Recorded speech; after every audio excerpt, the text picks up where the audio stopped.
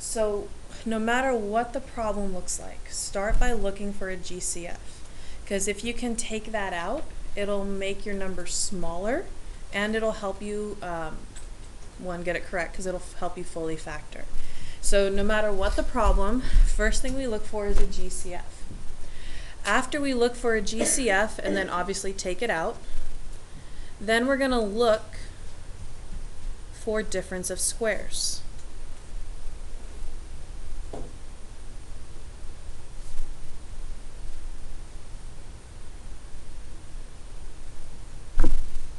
So we're going to look to see, do we have a binomial? Are they perfect squares? Are they being subtracted?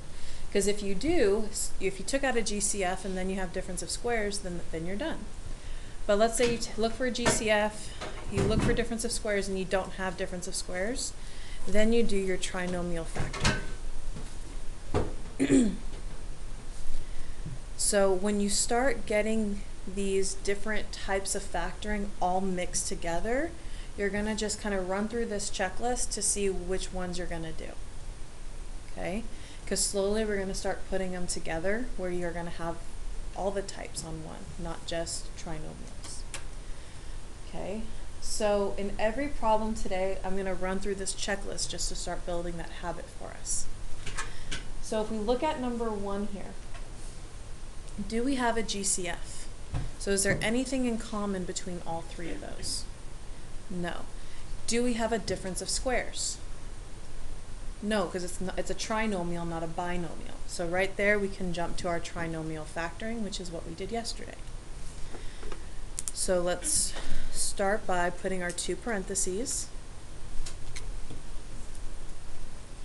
and looking at factors of 4x squared. So what are 2 things that multiply to 4x squared? 2x and x, or 2x and 2x, sorry. And what about negative 5? Okay, negative 5, 1. Check the outer product plus the inner product. So 2 plus negative 10, haven't quite hit the negative 19. So what else might we try? Switch which ones? The negative 1 and 5.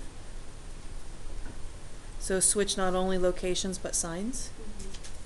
Okay. So 10x minus 2x gives us 8. So we're still not quite there. Rosemary? Can we change the first part to 4x? Okay, so change it to 4x and 1x. So go to different factors. And then what would you like to do with the 5 and the 1?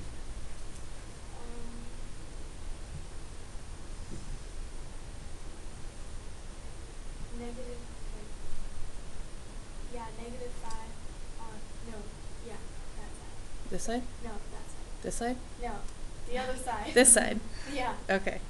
5? And 5 or negative 5? negative 5. Okay. And then positive 1. Positive 1. So negative 20 plus 1 gives us negative 19. So then we'd have 4x plus 1, x minus 5.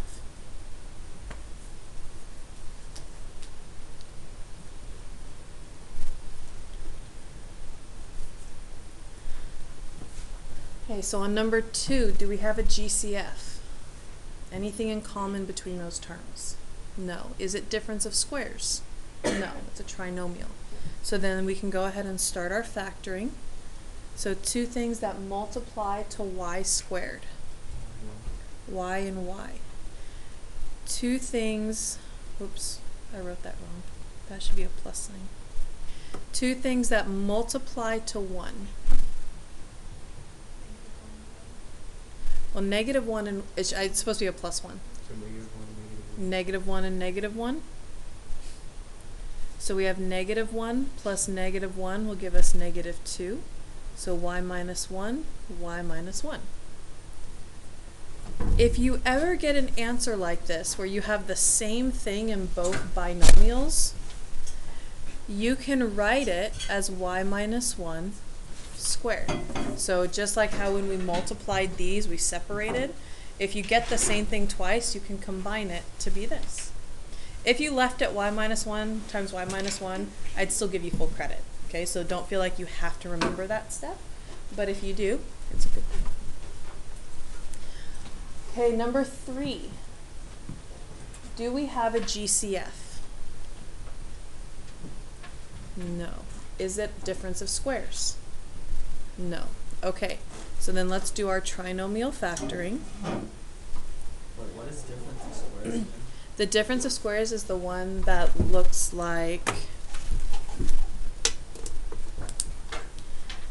a squared minus b squared, and we factored it by square rooting each one, and then we put a plus sign in one, a minus in the other.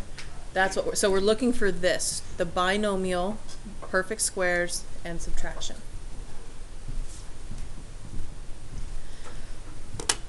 Okay, so what are some things that multiply to 6, or 6k squared?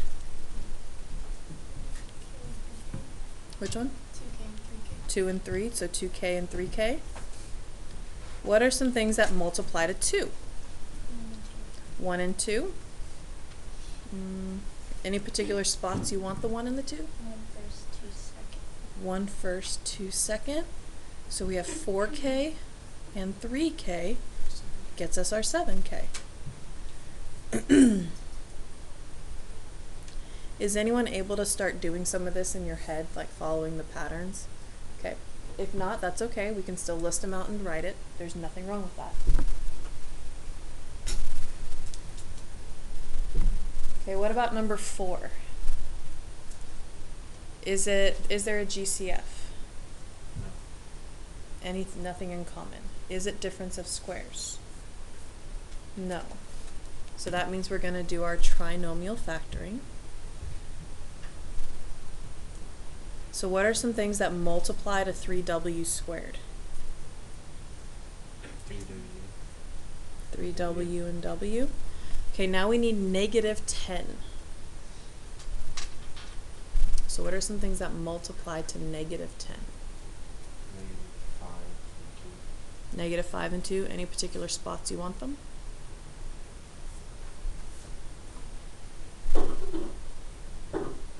You can just put them somewhere and go from there. Okay, so let's see. We have positive 6, negative 5. That gives us positive 1. So we're close. Anyone see what we might be able to change to make it negative 1 instead of positive 1? Switch the 5 and 2. Switch the signs. It's actually just switching the signs. Okay, because what we want to do, because we have the numbers in the right spot, but we need the bigger number to be negative. So 3w times negative 2 will give us negative 6, plus 5 will give us our negative 1. So usually if you have the right number but just the wrong sign, usually it's just a switching of negatives that'll get you on the right track.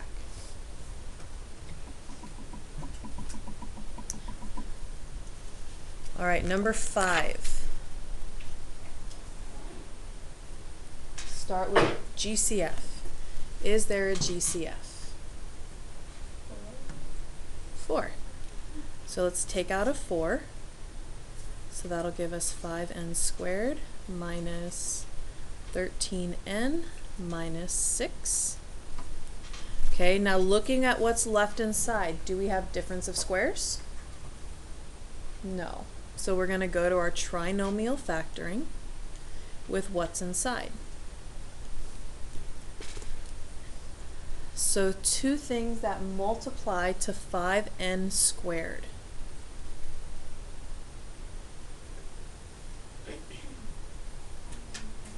(5n) and n. Two things that multiply to negative 6.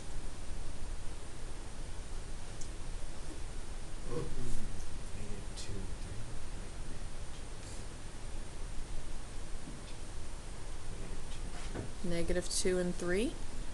Okay, so again, now our goal is negative 13. So 15 minus 2 gets us our positive. So if we switch the negatives, we'll get our negative 15 plus 2 to get our negative 13.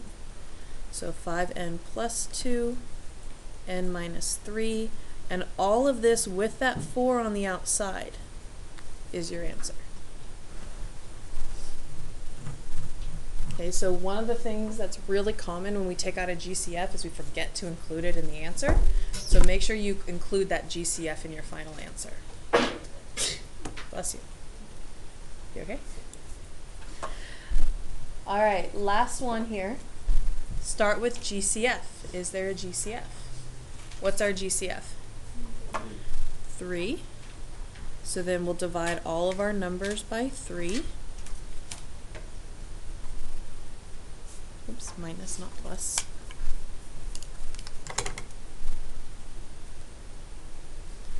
Okay. With what's left inside, do we have difference of squares? Nope. So we're going to go to our trinomial factoring.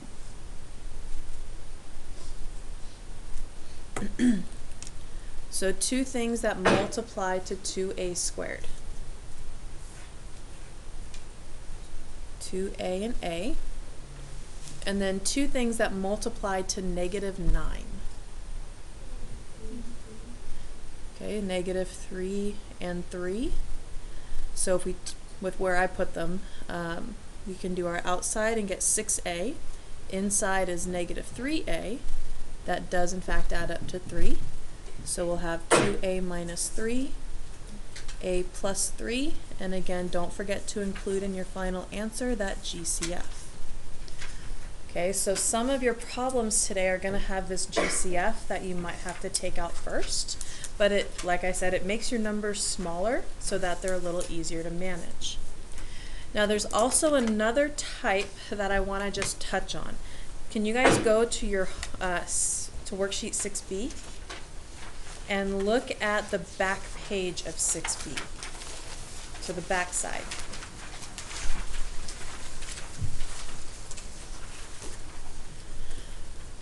So if we look at number 11, it says write the possible expressions for the length and width of a rectangle given the area.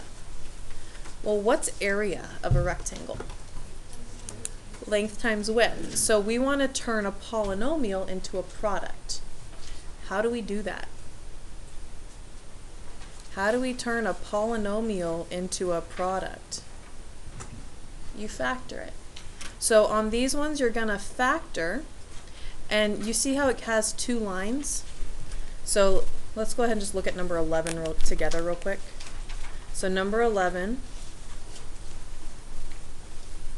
and then it wants us to figure out length and width, and it gives us 2 lines. Okay, so let's go ahead and factor this. So what are 2 things that multiply to x? X and x. What are 2 things that multiply to 48? 6 and 8, or negative 6 and Negative 6 and negative 8. So again, you notice that this, since this is negative, both of these had to be negative. So x minus 6, x minus 8, because negative 6 and negative 8 is negative 14. So each of these, so the x minus 6, that's called a factor. X minus 8 is called a factor. So whenever it's using on this back side the word factor, it's looking for each thing that's being multiplied. So kind of like how 6 has factors 2 and 3, a polynomial has factors that are binomials. So you'd write one of these on each line. So x minus 6 is one factor, x minus 8 is the other factor. Okay, and that's pretty much what it's asking for on 11 through 14, is you're factoring and then just putting a factor on each line to show what each factor is. Yeah. Oh, like number 3. Okay, so if you have a letter at the end, so like if I had made this 24y squared at the end on number 5, all that means is that here I'd have y's with these second numbers.